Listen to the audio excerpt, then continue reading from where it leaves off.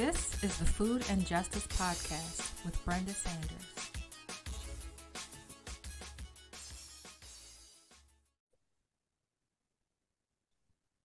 Hello, everyone, and thank you for tuning in to Food and Justice with Brenda Sanders. I am very excited for the guest today. Just ready to just jump right in and get started because we have so much to cover. But first, I want to read the bio of Dr. Columbus Batiste. So here we go. Dr. Columbus Batiste is the chief of cardiology at Kaiser Permanente, Riverside, and Moreno Valley Medical Centers. He completed his residency in internal medicine and fellowship in cardiovascular disease at Loma Linda University Medical Center. He is also known as the Healthy Heart Doc, and he endorses a holistic approach to healthcare, emphasizing nutrition, stress reduction, and exercise. And so, first of all, thank you so much for being on the show today. I really appreciate it. Oh man, this is a long time coming since we were hanging out in Kansas. It was Kansas City, right? Kansas City. Kansas City. Wow. Yes. I got Yeah. to meet the Brenda Saunders. Oh my That was one of the highlights of that trip right there. So I know I was happy. I was happy. Oh, that is so flattering. Thank you. Thank you. And, obviously, likewise, I mean, I had heard so much about you and so much about your work before I ever met you. So, just getting into the questions here, I talk to a lot of plant-based doctors, and I'm so blessed to be able to meet so many doctors who are promoting the plant-based diet for health. But I'm really interested to find out what's your story? Like, what's your Hmm. origin story? Why did you decide to get into the medical industry? Why did you decide to become a doctor? Mm. I mean, you want the truth? The truth is, I wasn't really given a choice. Ooh. So, I mean, I'm the last of the litter. I'm the pleasant surprise. They like to say, I don't like to say I was a mistake. No. So, my oldest sibling was 16 years older than me. And Wow. so, by the time I came around, my dad was like, listen, you're going to be a doctor, a lawyer, or you're going to be a business person. What are you going to be? Wow. I No guess a pressure. doctor. I guess a doctor. And I'll tell Wow. you, I was blessed. I was blessed. So I mean, the things were placed in order for me to go down that pathway. And so I was very fortunate based on the work in the back of my parents and those who went before me in order for me to achieve and get here. That's one of the reasons why I was preparing for another talk. And I was coming across this nice little diagram that really talked about covert versus overt racism. And one of the features there was bootstraps, right? That covert statement that people say, "Oh, I pulled myself up by the bootstraps." No, you didn't. Mm-mm. No, you didn't. You crawled up on the backs of everyone that's there, Mm. and that's realistically what I did. And so, I think back to those times. I think back to just that youthful arrogance that you have sometimes, as if you know everything. Oh I yeah. remember being in school, and I remember coming home, and my dad was this is a man who's educated, fought and struggled to get educated, all this other stuff like that, multiple businesses, decided to paint curbs to put my butt through school, Mm. right? In addition to like selling insurance, teaching college, doing all these other different things to make extra money. And I had the nerve to kind of sit there like a little bit like, I don't want to do that. I Wow. don't want to go out there. Like, I mean, it's just you think about that in reflection of the opportunity that you have. And so a lot of that lays the foundation of why I see there's an importance of giving back and recognizing that many other individuals just like me didn't have the opportunity, Mm. right? For whatever the reason may have been. And not that they didn't have the intelligence, much smarter than I am, but they didn't have the opportunity. Mm. Wow. Wow, that is so humble. And I am not sure that I've ever heard that level of humility from like professionals. It's not to say that professionals tend to be arrogant, but I just haven't heard it. So I Well, really appreciate that. well, I mean, it's not even the issue of being humble. It's an issue of being honest. Mm, I mean, if we're honest, no one is more intelligent than another person. It's all about opportunities. I always go back to that old, you're too young to remember this movie, but Eddie Murphy back in the day did a movie with Dan Aykroyd called hmm. Trading Places. Oh, I And am Trading Places, they familiar. decide Trading Places. He's a bum on the street, Eddie Murphy, that is. Dan Aykroyd is this polished Princeton financial guru out there, and these old rich white men decide that they're going to place a bet to see if they could change the fortunes of their life. And they proceeded to do so. And so they took this person who had an indigent status and transformed him into this financial guru, and turned this financial guru, because of life circumstances, and made him turn to a life of crime. And that's how easily our courses can shift and change. And so to overstate our presence and our worth and our value, I think, is a disservice to ourselves. It really truly is. So it's about the process. It's just about the process of learning, giving back, and becoming aware. Of course, now I have to go back and watch Trading Places because I didn't even know that whole message was in there. So I will definitely be watching that again. I got a few more of those if you keep listening. Okay. I certainly will. I certainly will. So you deal with folks with chronic health issues, chronic diseases. And so a lot of us have heard now, especially folks who are doing work in like food justice, that these chronic health issues disproportionately affect African Americans. And so I wanted to hear your take on that, and why is it that these chronic diseases would affect African American people more so than other folks? Yeah. When I look at disease burden, and first I have to lay the foundation, right? Because the easiest way for individuals to turn is to say, well, there must be some sort of genetic weakness that's there. That, oh, you must be prone towards this, that somehow you're inferior, that somehow there's something going on. But studies have confirmed over and over again the fact that from a DNA standpoint, from a genetic code standpoint, we're more similar than we are dissimilar, in that there is one human race. Now, here's the key. Now, understanding that, we understand that race and racism is really a social construct. We all understand that. We've heard that terminology before. But I propose that health disparities are also a social construct, because as the science and epidemiology, the study of trends across, has really come to light, we see that it's zip codes that matter. These zip codes and these determinations. And so we say so this has become kind of like one of these hot ticket words we love saying. Zip codes matter, right?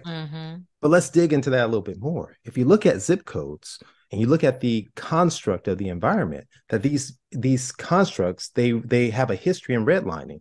Now, what is redlining? A means in which that cities and areas of living were constructed to keep certain individuals living in particular areas that were felt to be not unworthy.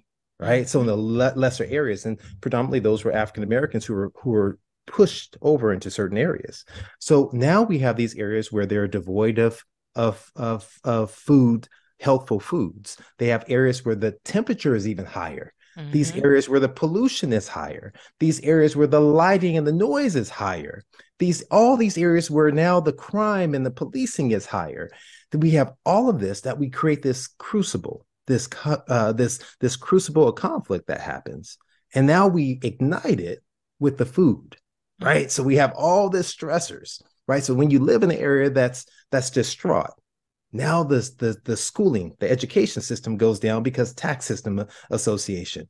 Now we know too as well that now the maintenance of the roads and the parks and the walkways are not maintained. We see all this as studies have shown that there's not even the same amount of parks in certain cities or areas where African Americans live compared to others.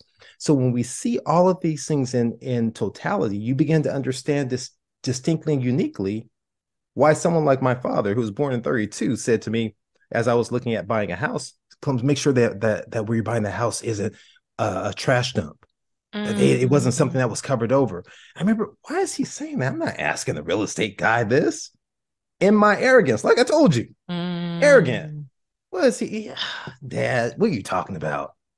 But he's referencing this historical issues that he himself had faced, right? Of where we were partitioned and moved towards certain areas that were less desirable, because of pollution, because of factories, because of waste that was out there into the water that's there, because of mounds of dirt and toxins that were there. And we're living and breathing in power lines that were there and causing issues and risk for cancer. And we wonder, why is it that we have health disparities? That's why. Oh my gosh, this is a whole sermon. Listen, I grew up in one of the housing projects in Baltimore City. It was in a stone throw distance from the city incinerator.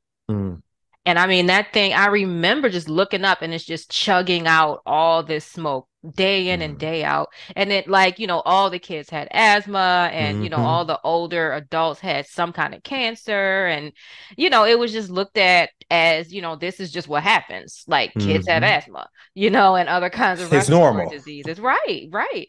And I mean, it's like you just described my life. You just Yeah. described the entire, I mean, it was hotter. The first time I went into the woods, it was like magic. Like, oh my Mhm. gosh, like because that concrete and the asphalt and the brick and everything Yes. is just bouncing that heat off of everything. Yes. And it's just hotter, you Yes. know? And It then you is. go in amongst trees and it's just like you just went into some kind of fairy tale land. Yes. So, I mean, everything you're saying is just really hitting home. I wasn't even expecting that. So, you gotta give me a second. I mean, this is really just so important. It's so It important. is. It is. I mean, just the subtleties that start to come back to your memory about your childhood growing up. I grew up in Compton, California, South Central. Okay. And I never forget, like, I mean, my dad would kind of put us up in this car and we'd go wherever, right? I want to just kind of Yeah. hang out. Kids nowadays, you have all these toys and gadgets. They're not, oh no, I'm good. I want to just get out. I used to love seeing the lights. And I never forget, it struck me, not until I became an adult, that we go driving. My dad would drive almost 20, 30 minutes to go to the grocery store.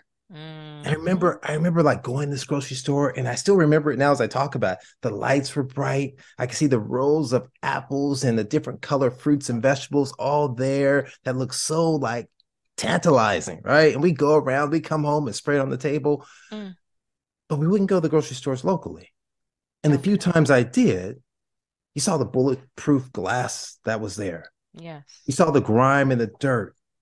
You saw, instead of walking in and seeing this beauty and the lights, and you're seeing all the fruits and vegetables, I'm seeing what? I'm seeing boxes of stuff I wanted.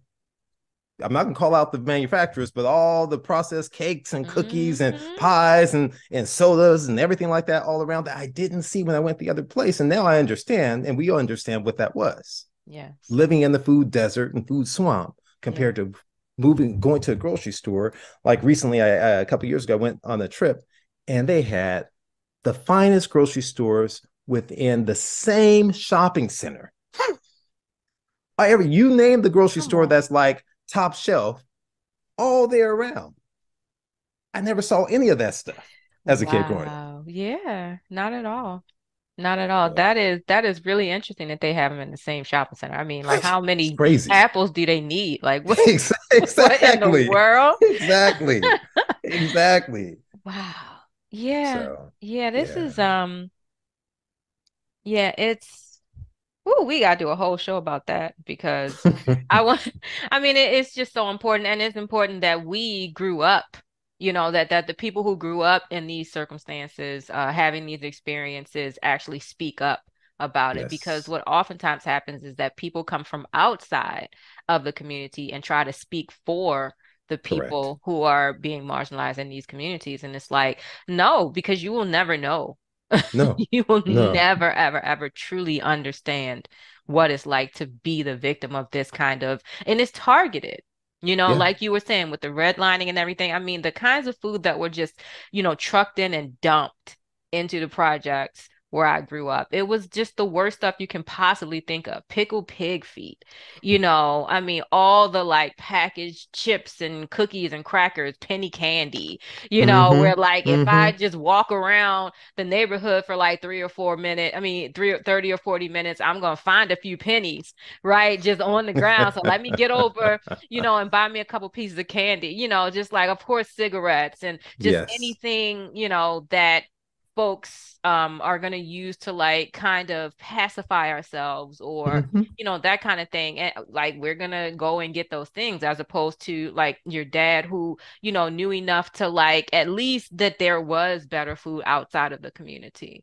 Yeah. I didn't actually realize that until I moved out of that Mm. community and then I started seeing a lot more of the world and I just thought this isn't right. Correct. This isn't right and that's why I had to come back. A That's lot of people are huge. like, why are you doing this in these communities? These people don't care about their health. They don't care about the environment. They don't care about anything. And it's like, maybe they don't know because we didn't know. We didn't know. It Correct. wasn't that we didn't care.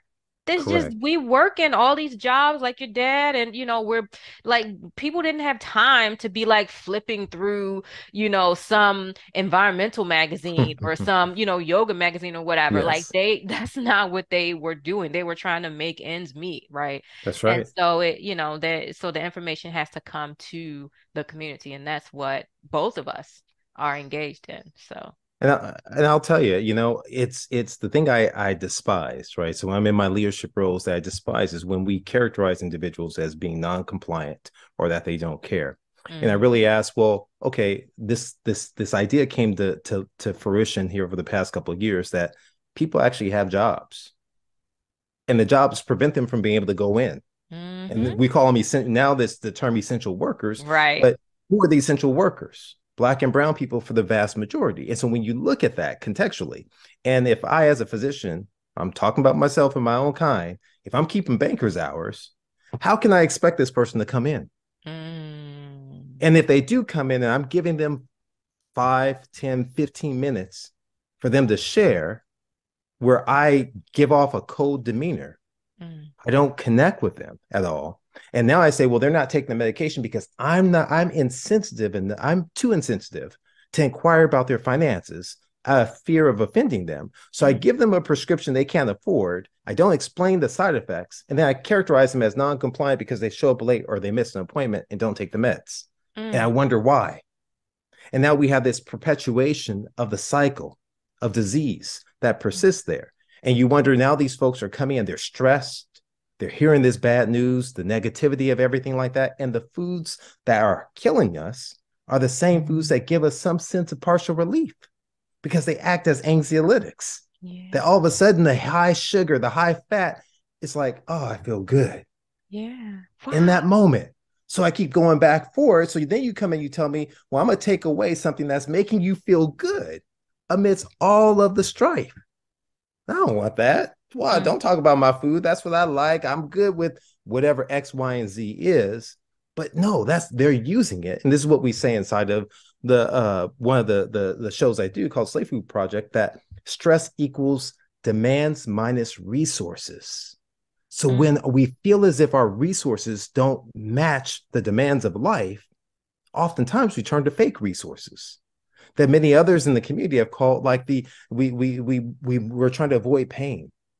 We're trying to seek pleasure and conserve energy as best as possible. Well, that sounds exactly like processed foods to me, yeah. right? Mm, High energy, no effort, gives you immediate pleasure. So, and it allows you to conserve energy and you store, and it gives you pleasure right at that point in time. So it's so complex when you really look at this vicious cycle that many individuals, and that's why I love the characterization by Isabel Wilkerson in Caste, right? Because when you look at the Caste, for those who haven't read the book Caste, a phenomenal book. yeah. And my wife hates it when I say I read books. I listen to my books. I'm too busy. So on the road, I'm always True. listening. No, I gotta get in. I just want information, right? I don't care how Yeah. I get it. And but it's so deep because it's just like this is where we have expectations of where a person should fall in society. And so you may have people who look the exact opposite of you and I who say, well, I'm not privileged. And maybe they aren't compared to those in the caste above them Mm-hmm. because they're looked at a lower part. But there's layers to it where if I'm Obama, I still am going to have a ceiling in my caste Mm-hmm. that's there. Yeah. So Yes, absolutely. And you mentioned Slave Food Project, and the first thing that comes to my mind, I want to talk about like how it came to be and what the thought process was behind the project. Whenever I hear like slave food, I'm always reminded of a lot of the foods that I grew up on because my grandmother was, she was like the matriarch of the mhm. family, and she was preparing a lot of the same like traditional foods, the ham hocks, the Yeah. chitlins, I mean, it was greens, but it's gonna have like the big Yeah. chunk of meat in it, Mhm. um And I mean, those were Neck bones. neck bone. Yes, yes, yes, absolutely. So Yes. you know what I'm talking I know what about. you're talking about. I I know what mean, you're and talking about. even, my grandfather was really into like the spam and the Mhm. scrapple and stuff like that. And so potted meat. And so these were like the foods that we actually came to look forward to, Mhm. right? Because that was what was being made by the matriarch and patriarchs of the family. And so like we were literally raised on it. And looking back, I'm just horrified. I mean, I'm horrified even to know what a lot of that stuff actually was. Because of course I didn't know at the time. Of course So not. that's what I think of, when I think of slave food. Food and Justice is made possible with support from Defund Big Meat, a grassroots effort to encourage strategic collaboration across all sectors of global justice. Find more information about Defund Big Meat at defundbigmeat.org. A Well-Fed World, an international hunger relief and food justice organization advancing plant-based foods and farming to create a nourished and climate-friendly future. Find out more about A Well-Fed World at awfw.org. Better Food Foundation, an organization that promotes dietary changes to build a healthy, equitable, humane, and environmentally sustainable food system. You can find out more about Better Food Foundation at betterfoodfoundation.org. And Farm Sanctuary, a farmed animal sanctuary working to fight the disastrous effects of animal agriculture on animals, the environment, social justice, and public health through rescue, education, and advocacy. Find out more about Farm Sanctuary at farmsanctuary.org. So can you talk about the Slave Food Project and how it came to be?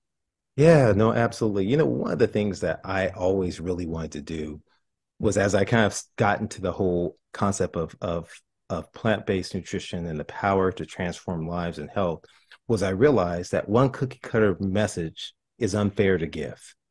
Whether or not I'm speaking to a South Asian, I'm speaking to someone that's of Hispanic or Latino heritage, if I'm speaking to African American, that it needs to have some cultural relevance. It needs to be appropriate that's there. And so as I continued, I realized just like I chose interventional cardiology, because those who are in the greatest need are those who are in the throes of having a heart attack. That's what I need to work on. And so I decided at a certain point that I wanted to tailor a message, not ignoring the whole group as a whole, but targeting people of color.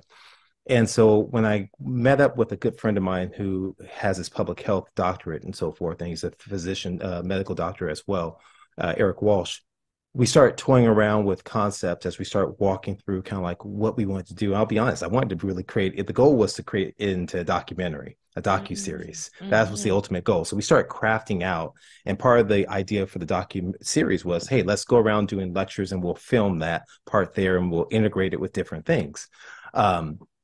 That was the inception. So as we were putting together the concept, it was like, let's walk through the history. History is so important for people to understand where you've been, to understand where you're going and where you're at right now, and to understand that we're saying that this is our culture and who we are, but is it really? Well, let's dig back a little bit further. That wasn't the culture inside of West Africa.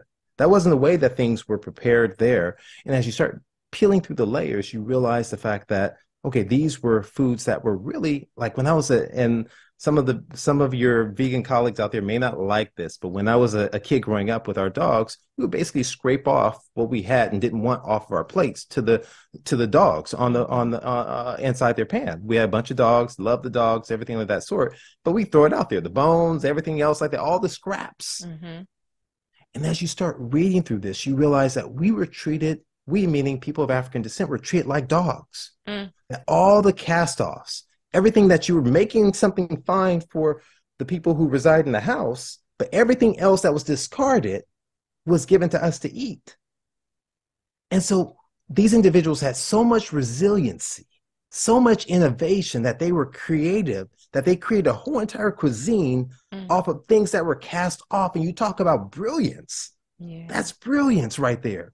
And so, yes, of course, historically, we're now highlighting that transition, and those foods that people eat is what we do, what a lot of people of African descent do, and we have soul food. But what we try and pull out inside the Slave Food Project is, what about the resiliency that these people had? our forefathers had by after working long hours, would have to go and till the garden. They would have to go and find the different vegetables and various things that can go ahead and supplement their nutrition because they weren't given enough. That they would grow the fruits and they had this ability there. Let's highlight that aspect there that built the resiliency. And then as you begin to look into it a bit more, you realize that, okay, the concept of slave food is really a double entendre, because now we fast forward into the modern era as we move through a great migration and we're combined inside these cities where you can't grow food, that now we're subjugated to our environments. That now all of a sudden make a better choice, but all I see around me are fast food establishments. That now my income is poor, is limited. And so now I have I have government subsidized foods that either through welfare, initially WIC and so forth, that were given that were not as ideal, especially at the inception of it, that these things, government cheese, everything else like that, that now this is what I'm eating. Right. That do I really have a choice when I can get $5, 5 burgers for $1.50? But if I go buy a salad, it's going to cost me $10. And I don't know if it's going to fill me up, if the family's going to like it. If I buy it and it goes bad because it's already looking like it's a poor quality, I've wasted my money. Do I really have a choice? Right. And people are saying, just choose. If you know better, do better. Well, can I really do better? And so you're enslaved to your environment. And that really struck home as we were coming with it. And I remember when I transitioned over towards eating completely whole food, plant-based. I had all this stuff on my in my basket, putting on the conveyor belt. Last minute, some of that stuff that haunts you inside the grocery store lines started haunting me. It started calling to me. It started calling to me like Denzel. I'm gonna call you another movie, right? Denzel. I think it was Flight. It was Flight. Denzel was there, and all of a sudden, last minute, he snatched up the alcohol and had it. He was trying not to have it, right? That was me. I'm like, I snatched the stuff on the side of that candy. I put in the conveyor belt, and the guy was like, he scanned. He's like, yeah, man, I thought you were the healthiest person I ever seen. Oh, wow. And I realized you're just like the rest of us. I looked down for a second. Give me that candy bar. But, so we're enslaved.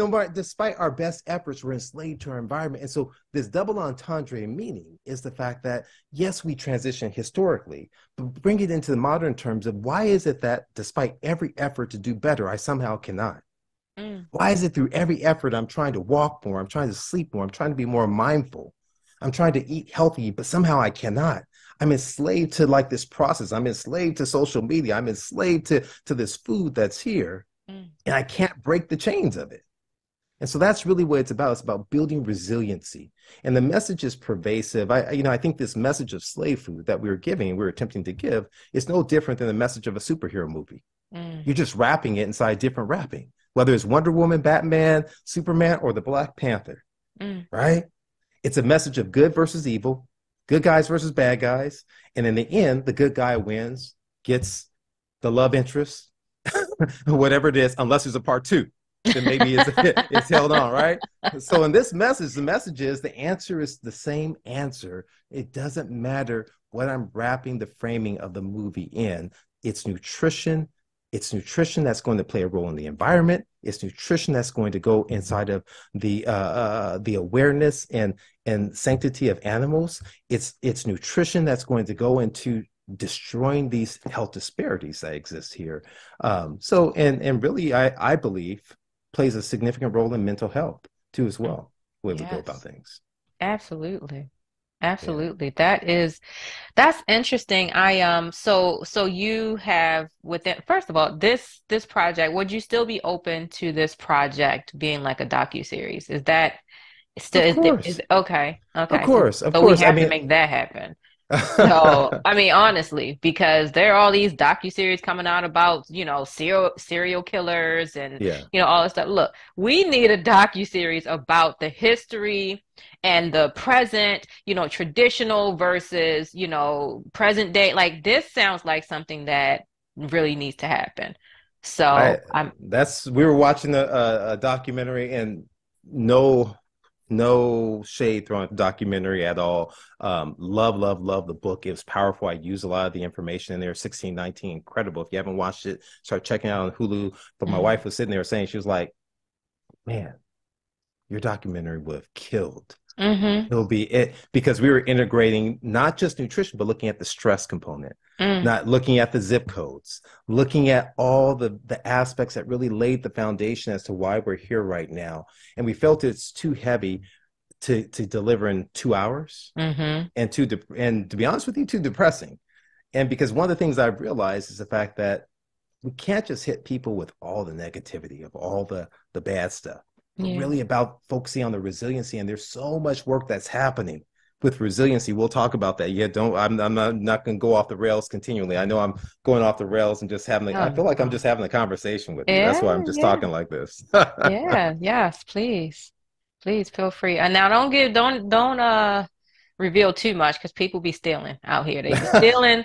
They have You I know mean, what? people have come to me like, "Oh, can I pick your brain?" Next thing I know, they're getting funded for some stuff that the idea they got from me. So we'll talk off camera Yes. about how to make this happen because it sounds powerful.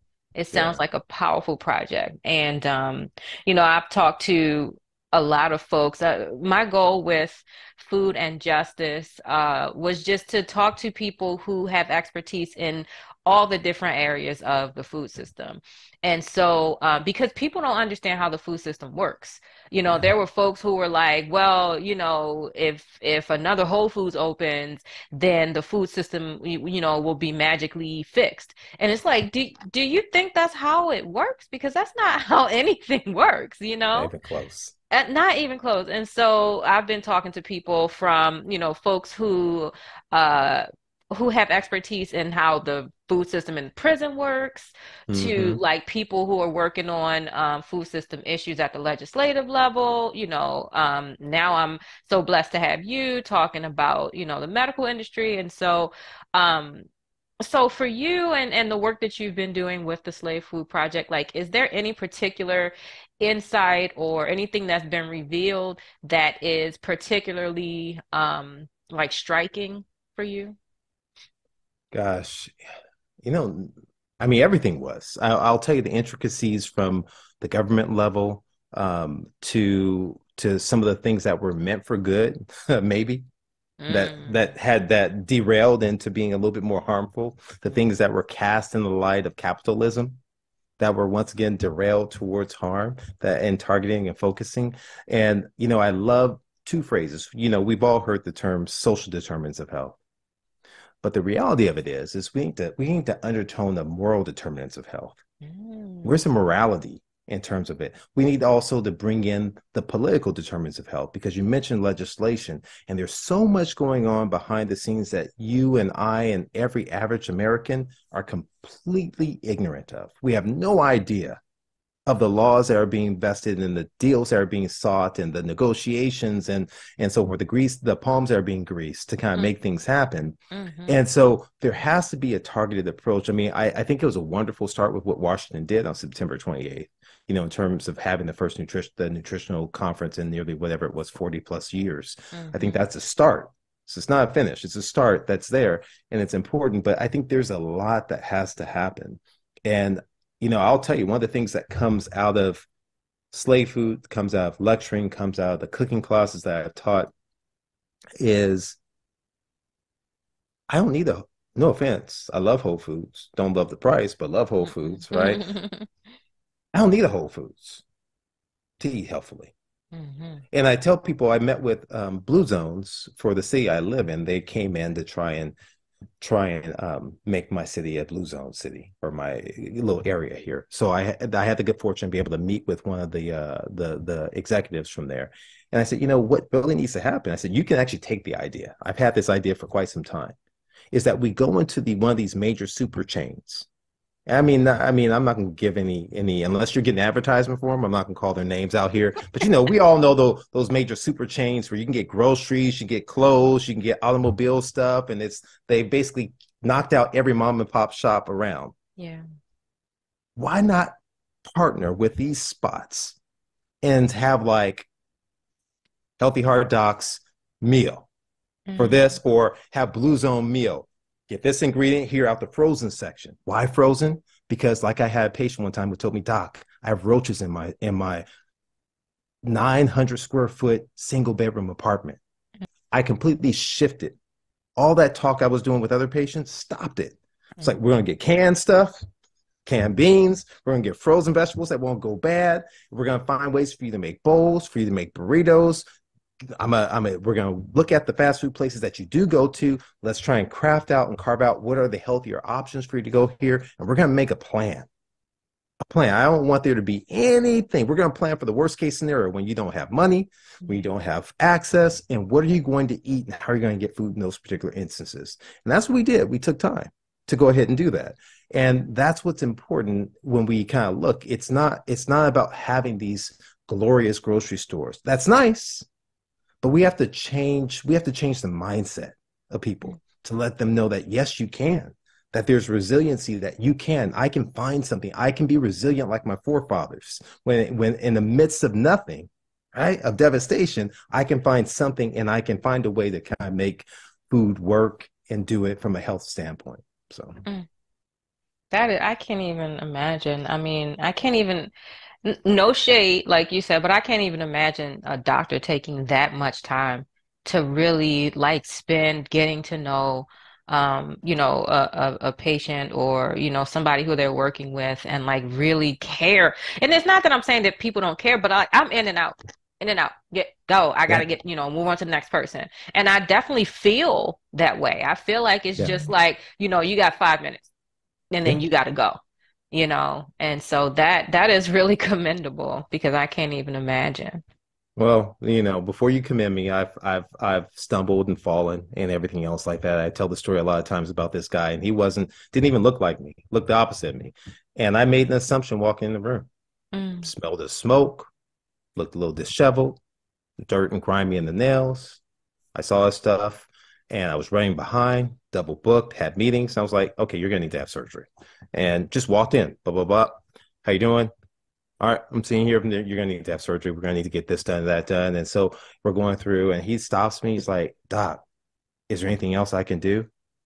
Stop from typing, look up for a second. I'm like, yeah, okay. You can go whole food, plant-based, no salt, no oil, no sugar. You can go in hard like that and you might have a shot of whatever else. I keep looking back down, talking. And then he says to me, okay. He said, okay. Brenda, he said, okay. He said, okay. Wow. I felt ashamed in that moment and stopped what I was doing, stopped my hustle, stopped my bustle, and had a conversation. This man went on to make some significant changes. And that was a judgment. That was a stereotype on my part. That was an assumption on my part about what he would be willing to do. And I said, who has given me the right to determine who receives the information? Right? It doesn't matter what color you are, what background, what finances you have. I don't have the right not to give the information. Now, you may discard me and put the hand up immediately, and I'm like, okay, that's good. But at least I should introduce it to everyone. So that's what I attempt to do. Am I perfect? I'm sure you're going to find people. No, he didn't tell me nothing about that. You're going to find someone out there. You're going to find someone out there. Am I perfect? No, but I make it a point to try to be intentional every day. But I'm human like everyone else. I have moments that are not so wonderful, I'm sure. Just ask my family. Wait, now family doesn't count. They always got something to say. Look. They do, don't they? Don't they? Don't they?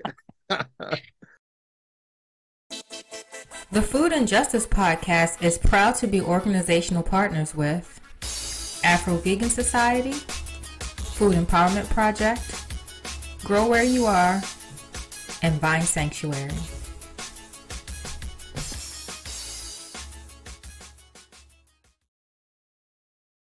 So I saw this phrase that you have said that really kind of struck me, and I would love for you to speak more to it. And that is racism as a unique form of stress. And look, I immediately knew it was true. I didn't even know how I knew it was true. I just know I have been the victim of it. And I'm still like to this day. Don't let me go to Whole Foods or Trader Joe's or whatever. And I don't even know if Trader Joe's has the self-checkout, but any of these places that has a self-checkout, look, it could be 5 white people stealing them people blind. They're going to be watching me at the self-checkout. And it is so stressful because I'm just like, okay, I have to look like I'm not stealing because and it's just ridiculous. It's Tell me about it. ridiculous. And it's just a form of discrimination that is so blatant, but it's also so subtle. So I can't Yeah. even go and talk to anybody about it because unless you are, somebody who has this experience on a day-to-day basis, it's like, well, they're just doing their job. How do you know that it was personal? Da, da, da, da, da, da. And I know that it's personal, but there's also a stress in having to prove over and over and over again, so just, I want to hear you talk about, racism as a unique form of stress. Oh man, I wish I didn't have to talk about that racism as a unique form of stressor. But it's true. I think a good starting point when it comes to speaking about subjects like this is to look at the work of David Williams. So David Williams at Harvard University has done a plethora of articles and research and has been a part of various things. And one of the things that he's been a part of has been something looking at what's called the everyday discrimination scale. Everyday discriminatory scale. And this is almost like, have you ever been made to feel somehow that you're not as smart? Have you ever been made to feel as if somehow you're, as if you're bad or you're about bad stealing or whatever it is like that? And it's a scale that begins to add up. And think of it like microaggressions that are there to kind of be predictive of adverse events. And so studies have shown that when we are stressed, we understand what happens with stress. Our stress hormones kick up. Epinephrine and so forth, norepinephrine, we're getting going. We're in this fight or flight.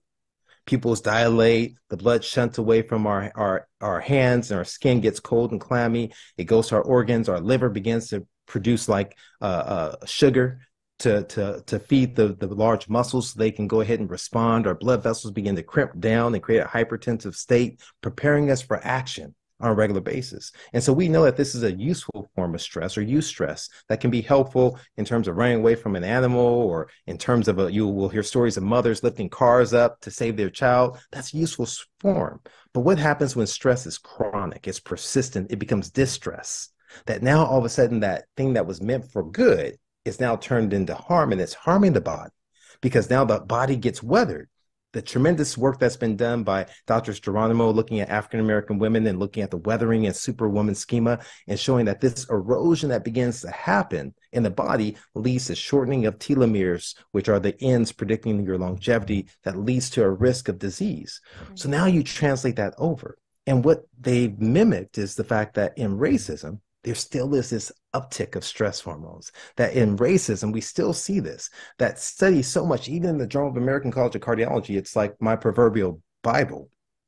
As a cardiologist, they've done studies showing that individuals who are living who are low socioeconomic status, racism, you get that the stress that triggers from the amygdala, this small little spot that seeds the fear, and that's what you're talking about. Because of experiences that either you've had directly or you've observed in others, that now you remember, I go through this grocery line, I need to make sure, my dad told me as a kid, always make sure you get a bag going out. Never walk out without a bag and a receipt out of a store. He didn't tell me why. He just told me, boy, to just make sure you get a receipt and a bag going out the store. Okay, Dad. Right? I didn't talk back then at all. And so, but the reasons why is, because the events that happen to others, of being accused of stealing, of policing, of various things like that, laid the foundation that every time you go through this line, it triggers an emotion inside of you, this stress hormone cascade. So imagine at every turn, just from memory, from observation, you're having what is a normal daily activity turn into a stressful, inducing activity. That now you just see the police. It could be your friendly neighborhood police that's driving up behind you, maybe. But now all of a sudden, your hormones get triggered inside of you. You're not doing anything wrong. You make sure you're at 9 and 10, 2 and 10. You make sure, well, where's my license registration at? Let me make sure. Whereas other people may not think about that at all. And so there's studies that have shown that stress, perceived racism, increases the risk of breast cancer. Perceived racism increases the risk of carotid artery blockages. Perceived racism increases the risk of coronary artery calcification, which is a precursor for heart events that happens. That perceived racism is an increased marker for cancer. that we see this relationship and now we're understanding the physiology of it, which means the way the body is working against itself or responding to what it perceives as a stressful state. But now, because it's so persistent, that repetitive nature is causing harm with you. And that's why racism is a unique form of stress. I was, last thing I'm gonna say with this is that I was making the analogy with someone. I was on another interview, another show I won't mention because it's going to pale in comparison to your show always, is they lost weight, a tremendous amount of weight. And so he brought it up, he said, yeah, sometimes some of the individuals, they'll say, why are you guys touching on racism again? Everything has to have to do with racism. And so I said, okay. I said, so tell me about how you felt when you were morbidly obese. He was like, oh, it's horrible. And he talked about how the shame and how people just treated him and cast him off and made assumptions about his personality and who he was, all those microaggressions. And I said, man, so, but things have changed now since you lost all the weight. He said, oh boy, have they ever? I said, now imagine for a moment that you're born in your skin and you have all these assumptions made about you that are negative, but you can't change your skin. It doesn't matter what you do in life. It doesn't matter what degree you have, how much money you have. You're still perceived the same way. You still get that same interaction as what you had when you were obese. That's the power of racism. That's the detrimental effects of racism. That's what leads to stress, and that's what leads to despair with people. That's why it's important to talk about. It is. It is. Do you know? My goodness. So when you were talking about the body's response, it made me remember there's this one grocery store that I go to almost exclusively because they have the same stuff as Whole Foods, but at a much cheaper, like, maybe like 2/3 of the price.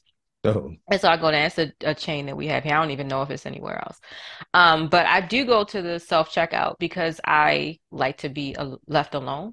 Like I don't want to talk and like just you trying to get in and get out. Yeah. So but I can feel the employee that they have there to like, watch you. I can feel like so my hands get cold whenever I go to, and I was just saying to somebody who also, I said, why do my hands always get freezing cold when I'm at the checkout? And I was like, I don't know, something's wrong with me. I don't know what it is, but every time I'm going through the self-checkout, my hands, it's like all of a sudden, like the blood is gone or something. And I'm like, my hands are, and I cannot believe you just answered that question for me. I'm having a stress response. Wow. Absolutely. Maybe I should just, just suck it up and have the superficial conversation with the cashier. You know what I mean? Like, even though my mind is clearly on something else, maybe I just shouldn't do this self-checkout thing. But the thing is, I should be able to do the self-checkout. Exactly. You shouldn't have to. Thank you. You should not have to do what you don't want to do as it relates to something simple like that. But it's just the little things. It's the little things. They just add up and add up and add up to the point where you start to doubt yourself. And that's when it really, now I don't doubt myself that, maybe I am stealing. Like, not like no, that. Yeah, no, I know. Just doubting whether or not you're actually good enough. And I think that's the key point there's two types of responses to situations that are challenging. Just said the answer right there. You have the stress response and you have the challenge response. The challenge response is that, yes, we're inside the midst of this huge pandemic. Go back a couple of years, whatever it is. The challenge response is, I'm going to try and buckle down and write my book. I'm going to try and buckle down and spend time with my family. I'm going to try and buckle down and do some of the things that I've been wanting to do for a while that now I have an opportunity to do. I'm going to change my perspective and my outlook on what's going on. I'm going to use this as an opportunity to educate, right? The individuals. And so maybe the person who's kind of just eyeballing you, right? If they're looking at you all crazy, it's just like, okay, hey, what's going on? How you doing? Or whatever else, and engaging them. So that way they understand that, not in a way I don't necessarily mean preaching at them or be like, what you looking at me for? Nothing like that. But whatever it may be, it's an opportunity. And you develop a challenge response as opposed to a stress response. You recognize that, okay, this is how my body's feeling because my body is preparing me for action. Now that action may be, I get ready to go on stage to give a talk. I may get hands a little clammy. I may get a little frog in my throat, right? A little dry mouth. And so recognizing, okay, it's my body preparing me to go ahead and deliver the information. But guess what? Nobody knows what I'm supposed to say. If I forget something, it's okay. Yeah. Right? Yeah. I can always come back or whatever it may be. And that's easier said than done. But I think that it's possible. I was listening to something with Kobe Bryant. Slightly, it was not slightly, it was different, but applicable. He was talking about failure. He was like, what do I care about failure? Okay, I go home, I fail. I'm gonna have to get up the next day and start again. It's a process that matters. Okay, I do it and I succeed. So what? I need to go back out and do it again. Right. And so it's like recognizing those feelings, recognizing that that I may not be able to be successful in changing the mindset of these individuals. We have to transform our mind as much as possible and take control and not let our mind control us. We have to control these experiences, can't control us. We have to control them as best as possible. We have to use them appropriately. So we recognize danger, recognize situations, but we have to, otherwise we're going to kill ourselves. Yeah. And that's the point of that. Yeah, no, it's true. It's absolutely true. I mean, just the anticipation, the constant anticipation that you're gonna be discriminated against or mistreated is just as bad as the actual mistreatment, Yes. if not worse. So I can definitely relate to that. Oh, You goodness. have a couple of other, I mean, it's just like you have so much. So, you're the founder of a nonprofit organization, Heart Healthy Nation. And so what's that about? Yeah. It feels like it has something to do with cardiology. So if you can Yeah, elaborate. Healthy Heart Nation. So if I'm completely truthful, started Healthy Heart Nation as like a means in order to try and really do the work I'm doing about nutrition, everything of that sort, and to bring people to the table. And my wife co-founded with me and brought in another close friend of mine from college as the core there. And it was just like, look, you're talking about all these social determinants of health. We can't approach Healthy Heart Nation as just solely health because health is so inclusive of other things. So decided to bring a business arm, education arm, a justice arm, a community action arm, because understanding that unless you deal with the health of all of this, your health of the community is going to fail.